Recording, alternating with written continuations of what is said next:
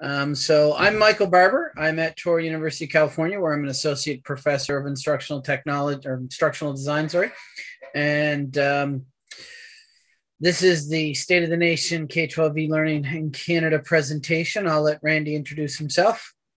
Yeah, Randy LaBonte with the Canadian eLearning Network, which is a consortium of some of the larger programs and individuals that we used to meet at in the US at something called INACO, which is DLAC, and we decided to start to formalize it in Canada. So we support research, much like Michael's work here with the State of the Nation, which has been going for a number of years. As well as professional learning, as well as PD opportunities. So partner with DLAC, with John Watson, and also looking forward to the close in this particular session, because we may be doing hybrid again as well for ourselves next year. So seeing how this all goes. So, and if you want to do any introductions, tell us a little bit about yourself. Just use one of the two text chats, whether it be Zoom or in Pathable. All right. So as Randy mentioned, we've been doing this study now for quite a while. The report that is currently up online, the one that reports on the 2019-2020 school year, is actually the 13th one that we've done in the past. As you can see from the variety of covers on the screen, we started off partnering with INACO, and actually I have John to sort of thank for conceiving of the project, because 2 years before I started working through these studies, John had started doing the Keeping Pace reports. Keeping Pace with, at the time, it was K-12 online learning. And being a Canadian, even though I was working in the US at the time, I just didn't think that was fair that they had one in the US and we didn't have one in Canada. So I managed to talk the good folks at INACO. Actually, as you can see, it was still NACO at the time, the North American Council for Online Learning, into partnering with me and sponsoring that very first report. And for the next 5 years, they would be the primary publisher of the report. Then, since then, Open School BC and or the Manitoba First Nations Educational Resource Center have been the main publishers. And in recent years, so for the last three, it's been the Open School BC crowd. And as you can see, K-Learn has been a partner with us for, I guess it's been the last, I think, 6 reports now, maybe. Are we that old yet, Randy? 6 years that K-Learn's been around? Oh, at least that was 2014. Yeah, so it would be the last 6 reports then, because this was the 2020 report. So I'd be remiss if I didn't mention some of our sponsors, just because without them, the report wouldn't exist. So as I mentioned, Open School BC has been our publisher for most of the past decade. And for the last 6 years, K-Learn has been a project partner. And then Learn, which is a blended and online program in Quebec. The Virtual High School, which was one of the original virtual high schools in Canada and is based in Ontario. And then the Ontario Virtual School were all sponsors of this year's report. So I dropped the link in the chat in Pathable, but the project website is available at K12SOTN or State of the Nation .ca. And that's really what we've primarily used to keep the reports going in recent years. So I guess it was about 3 or 4 years ago. Actually, it might be 5 or 6 now, because they all sort of run together after a while. We stopped producing a province by province, territory by territory detailed report, and continued to put the detailed information here under this data and information area. And the actual PDFs of the report sort of just briefly summarize that, in theory, focusing specifically upon any changes that had happened. So if there weren't many changes, then the profile for that particular jurisdiction was rather short. And as the website notes, the goals of this study were really twofold. You know, how are K-12 online and blended learning, or distance online and blended learning, regulated in each of the individual jurisdictions? And then what's kind of happening in terms of the level of activity in each of those jurisdictions? So based upon that, we've had sort of really 5 tools that we've had in our toolkit to look at what's going on across the country. We send a survey to each of the ministries and departments of education. We often follow up with either I wouldn't say in person, but usually it used to be telephone. These days it's all Zoom, because even though a question that could be answered in 5 minutes on the telephone seems to end up with a half-hour Zoom meeting these days. We used to do a document analysis of things that were available, and most Canadian ministries have been really good at putting some information available on the web, even prior to the pandemic. And then, because it took a while for many of the ministries to start to make this a regular part of their function in terms of providing us with information, we developed a pretty good network across the country of key stakeholders, many of which were some of the founding members of Can eLearn. And so we still continue to use them as a source of data for the project, because there's a lot of times where what is the regulation on paper doesn't necessarily look exactly like the regulation in action. And oftentimes it's those key stakeholders that help us with that. The last component we have is actually an individual program survey, where we've attempted to identify every single online distance and blended program across the country, and sending surveys out to them every year so that they can update their data. That tends to get a variable response. So, for example, looking at the 2019-2020 school year, we were able to identify 245 distinct programs. About 20% of them overall were responded. As you can see, some provinces much better than others. While I don't have a slide for it, in the past, I've often had a second slide for this that looks at all of the individual responses we've received since we started doing it. I can tell you that we've heard from about 55% of the K-12 distance online and blended programs in the country at least once. Now, some of them, we haven't heard from them in 5 and 6 years, but we've gotten responses from all of them, or about 60% of them at least once. Some provinces more so than others. So one I will point out there that's a bit of a black hole for us. You can see Manitoba only had one of the 38 this year. And I think we actually only have 5 or 6 from Manitoba that have ever responded. So the proportion that we have from that province tends to be quite small. Similarly with Ontario, I think we're looking at about 30 to 35% of the programs in Ontario that have responded to us at least once. Oops, sorry, my finger hit that a little bit. So there are a couple of areas where I think we could probably find a lot more information. Now, one of the things we're a little bit lucky with is that, at least in the case of Manitoba, their ministry is quite good about the nature of data that they collect. So while it would be nice to be able to get some of the program by program data, we're not losing anything from a provincial perspective, whereas in Ontario, we are, for a variety of reasons. So if you look at the country as a whole, right now, this is sort of what we're looking at. We have a variety of either jurisdictions that rely solely upon provincial programs, primarily upon district or school board based programs, and then a few provinces that are using a combination of both. And this has remained fairly consistent over the years. There have been a few changes throughout. Even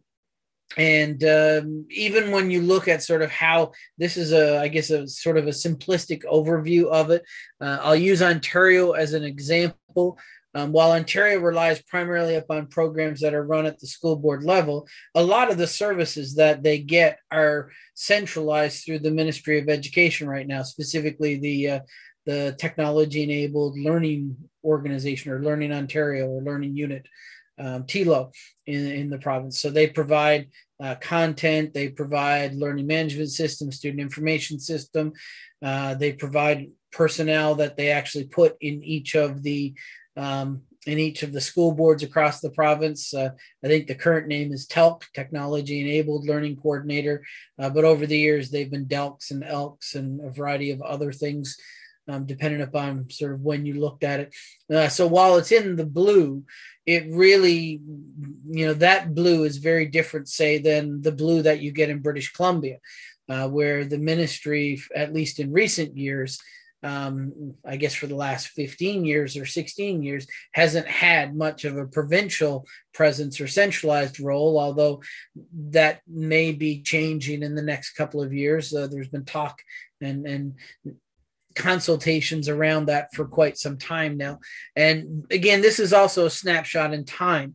So when you look at Alberta as an example, for those of you, and I know we've got at least one person in the audience from Calgary. Was it Randy? No. Oh. She's not actually in the audience. Oh, okay. But all right, would understand it because she's at the University of Calgary in Alberta. But yeah, so Alberta is an example. While it's accurate for the 2019-2020 school year, as of the end of that school year, the Alberta Distance Learning Center, which was the the province-wide program that existed, no longer exists. So next year, Alberta will be going from that purplish color to a blue color. And arguably British Columbia may be going to a mixed color. Yes. And so, this is good for a point in time, but it's changes some variability from school year to school year. I will note that you'll see the territories up top are sort of a funny looking red, and that's because they've been piloting a provincial, or in their case, a territorial wide program. But they still rely upon programs from the southern provinces. In the case of Nunavut, which is the one to the far right, they rely solely upon programs from the southern provinces, as does Prince Edward Island, which is that one island over there in Atlantic Canada that's kind of surrounded by most of the red ones, although that will also be changing next year as well. So that'll give you some sense as to sort of the types of programs that are around.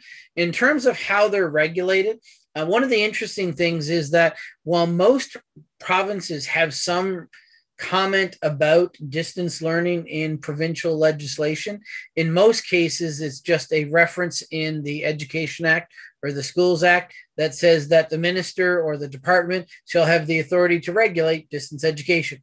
And that's the only legislative regulation around distance learning. The two exceptions are Nova Scotia and British Columbia.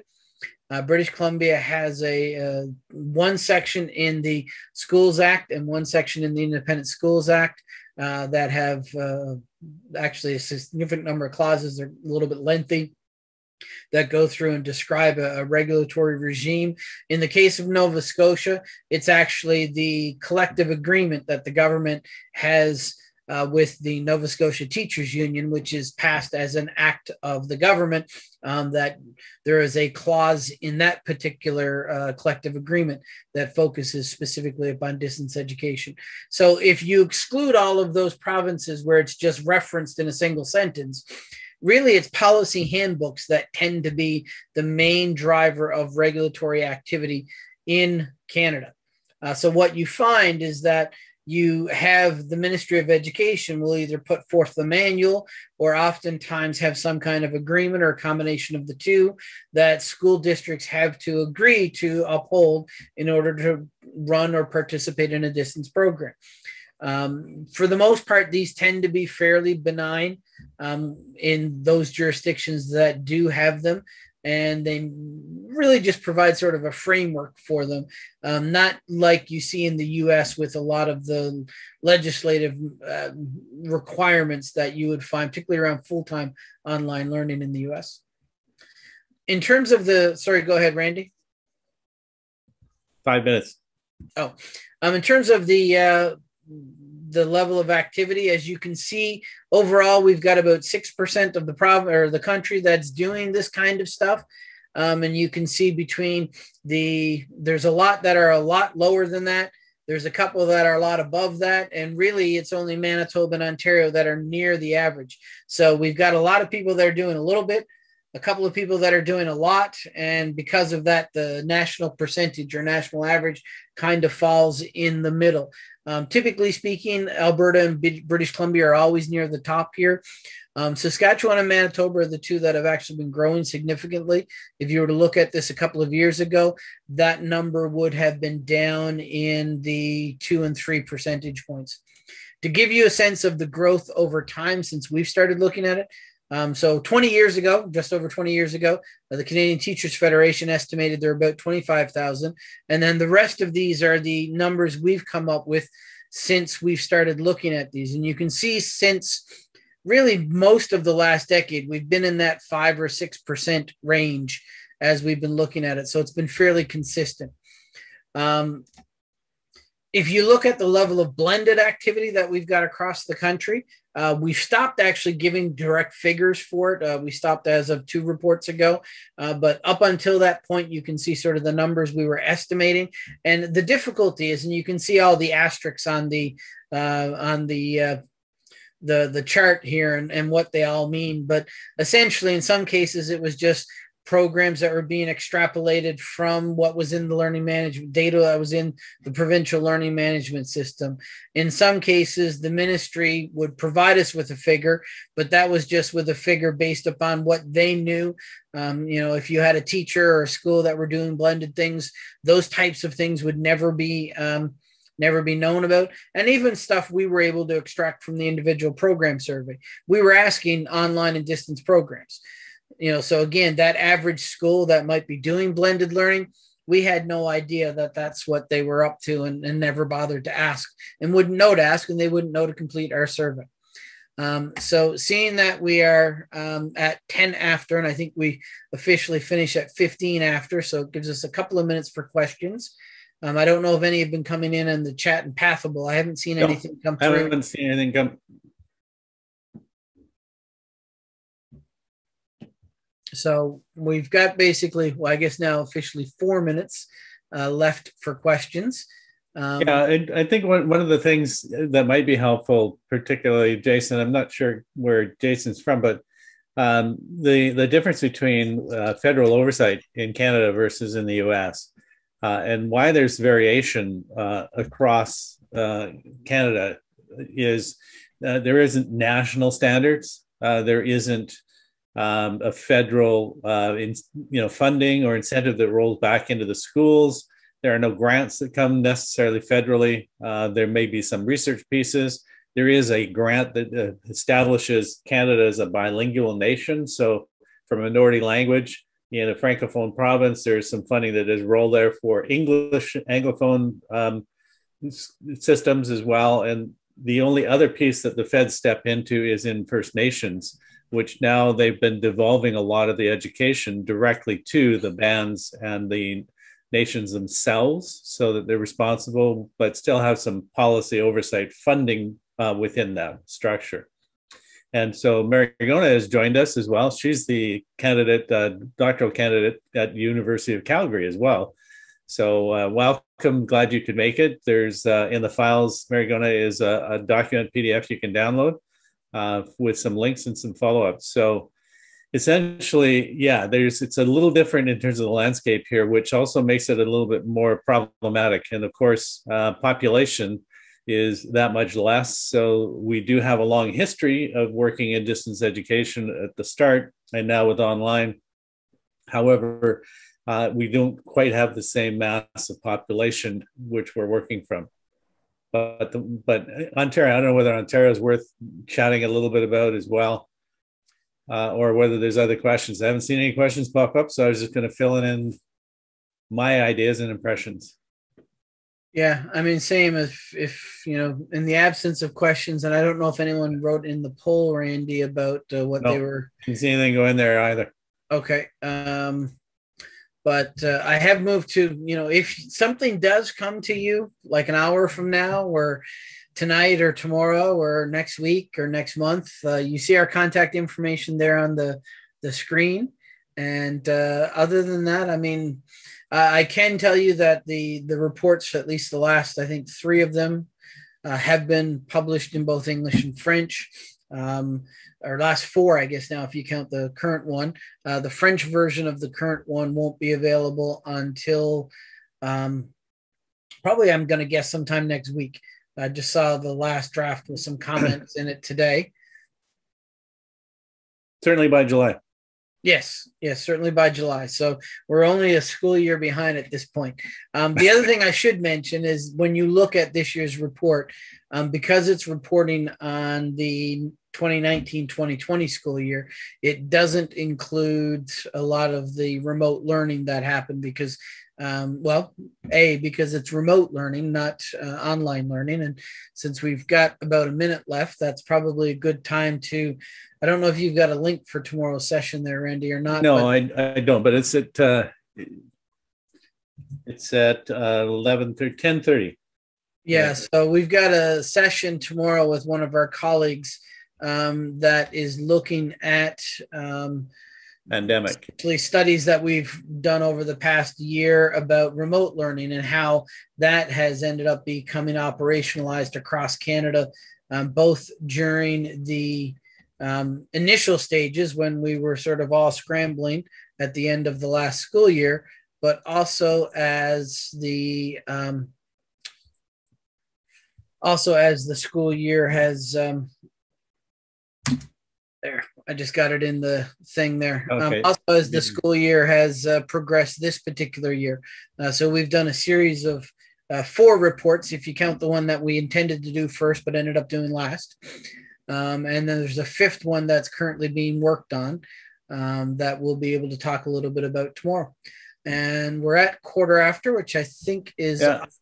Give us some feedback from the polls as well. And don't forget, there's a file there for you to download with all the links and contact information.